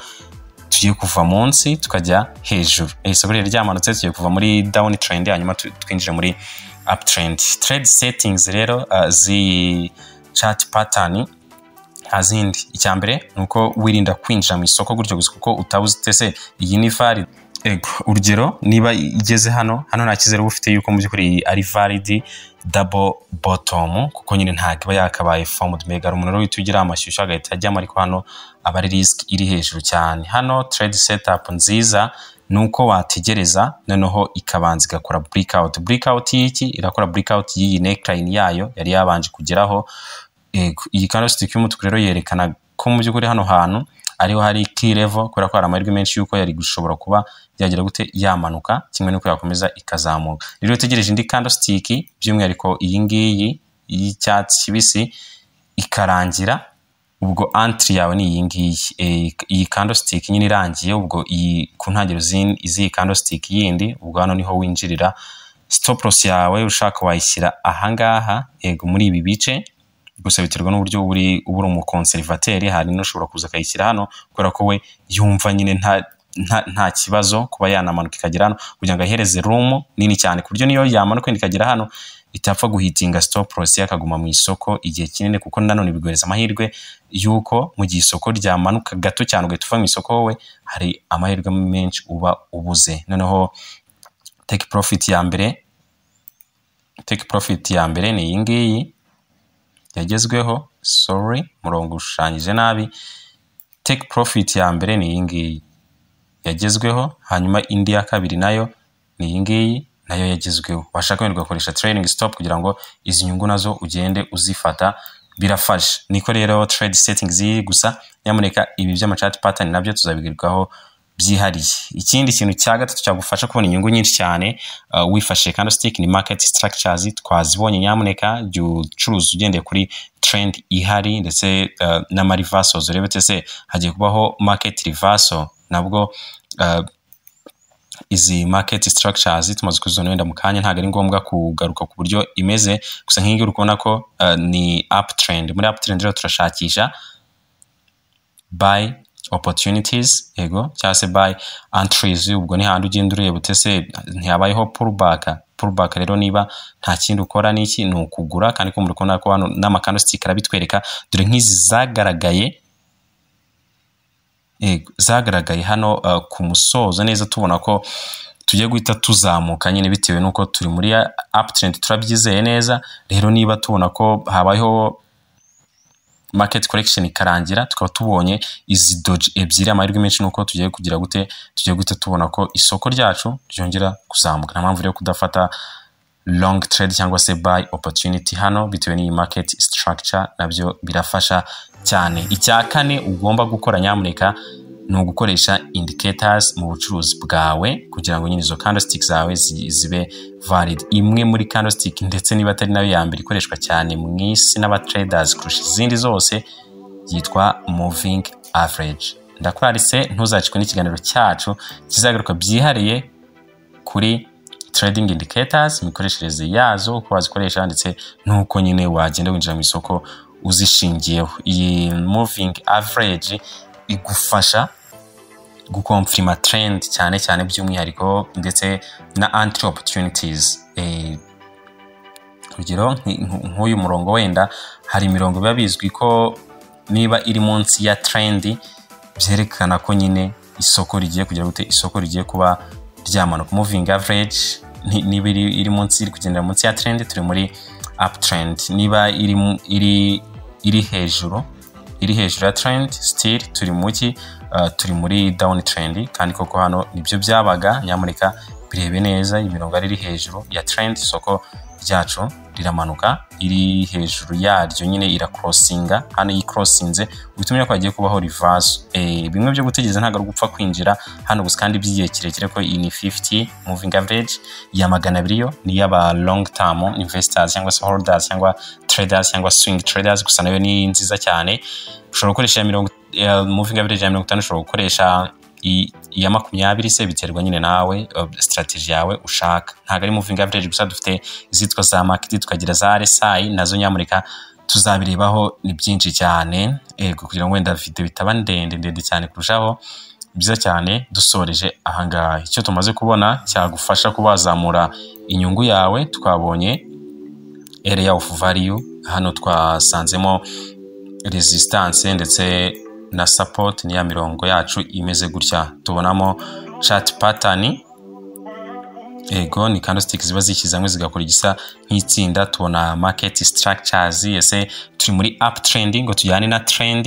Ni muri uptrend turashakisha buy entries, hanyuma muri down trend dushakishe sell opportunities, ibintu nk'ibyo. Hanyuma tukabona n'ama indicators, uburyo twakoresha indicators bikatubera nka confirmation aho gukoresha candlestick imwe gusa. Ibi bine ni bimwe mu byagufasha, byinshi byagufasha, ariko bino ni bimwe mu by'ingenzi byagufasha kongera inyungu wifashishije candlestick mu bucuruzi bwawe ubwo ari bwo bwose, yaba ari crypto, forex, stock market n'ahandi.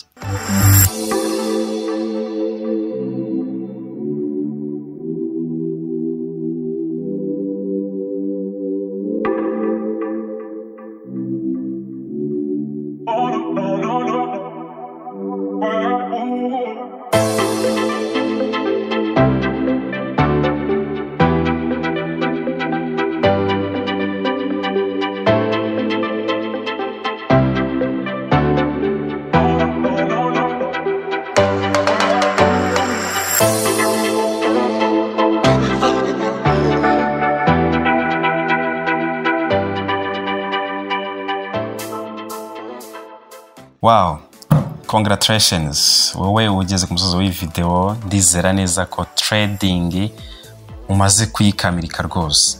Izi skills harimo basic nyinshi, ariko basics nizo zituma uba advanced trader, ukamenya kwisetingira ubucuruzi bwawe, ukamenya aho winjirira, aho usohokera n'ibindi. Nyamuneka umuntu wafashe rwose iri somo karigira seriye, ushobora wenda kuba utasobanukiwe bimwe, ushobora kutubaza ibibazo, ariko urebe video wongere uyisubiremo mu gihe utari gusobanukirwa ibintu. Congratulations rero kuba umaze kuba watera ikirenge nk'abandi ba traders bamaze gusobanukirwa byinshi cyane mu isoko. Muri iki kiganiro cyangwa se muri iri somo twigiyemo candlestick niki, tureba uko wasoma candlestick iyo ari yose, umumaro wa candlestick, icyo zimara, candlestick z'ingenzi ukwiye kumenya. Twabigarutseho nyine tumenya uko watahura ubundi bwoko bwa candlestick ubwo ari bwo bwose kabonewe n'ubwo twaba tutegeze tubugarukaho muri iki kiganiro, ndetse nuko wazamura inyungu yawe wifashishije candlestick. Ariko twanabonye market structure ho gato.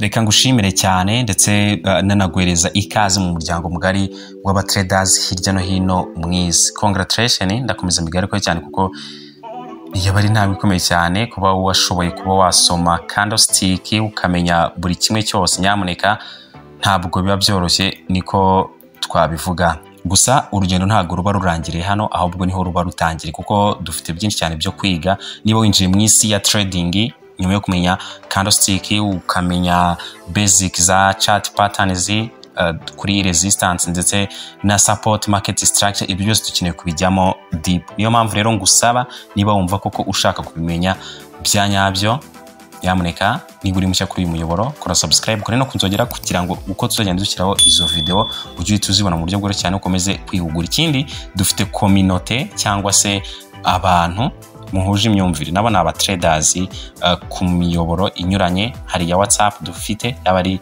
amagroupe, amachannels, Telegram group, ego n'indi miyoboro yose duteganya kuba twafungura ihuza aba traders. Byaba byiza rero nawe wiyunze kuri bo ukazajya umenya ikijya mbere mu bucuruzi, inama zagufasha, strategies zigezweho zizamura inyungu zigatanga profit, ama signals n'ibindi. Nyamuneka byose biri muri description y'iyi video. Niba yikunze kandi ndakwibutsa kuyihereza like, kimwe nuko ndashobora kubona ari ingenzi cyane kuba wayisangiza undi muntu uzi ushaka kumenya byinshi cyane kuri trading, yaba ari ya Forex, cryptocurrency, stock trading n'ibindi byose. Waba ufite ikibazo kandi watwandikira muri comment y'iyi video. Nyamuneka ndizera ko nzongera kubasanga kuri uyu muyoboro vuba ahangaha. Mwari kumwe nanjye Mr. Buddha, Imana ibahezagire.